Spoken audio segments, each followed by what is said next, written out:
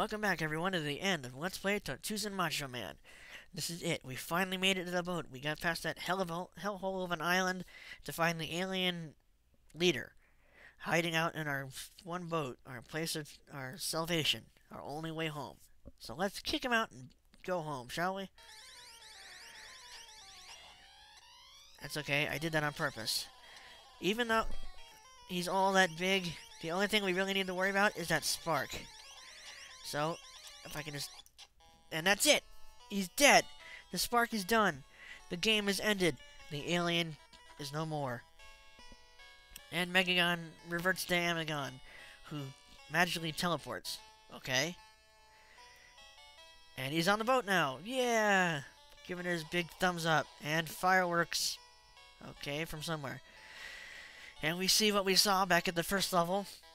Oh, so long ago. The boat goes away.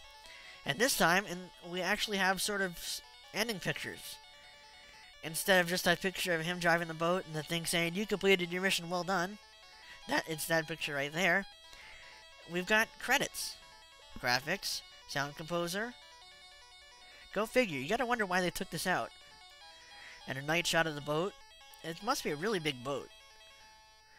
Program. Special thanks. Hirosha Oda. And now this. It was not a daydream that his wonder experienced. The island is unbalanced zone somewhere. End. Okay. If anyone wants to make sense of that, go be my guest, because I have no clue.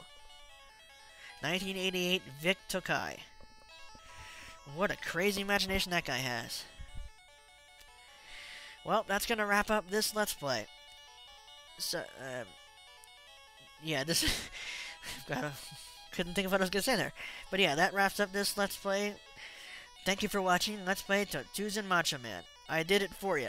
If you don't, I know my playing was crappy, but if you want to play for yourself, go ahead. But this way, you can just watch this, won't have to subject yourself to this hell. I hope you enjoyed it, because it was kind of fun playing it.